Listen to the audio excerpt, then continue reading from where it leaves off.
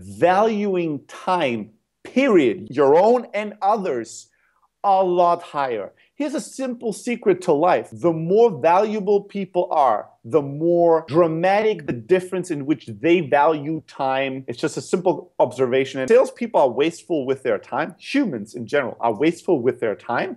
And hence, they also are wasteful with others. If you don't value your own time, you're not going to value other people's time. I don't think it's just a question of, should I only spend time with people I know that I can close?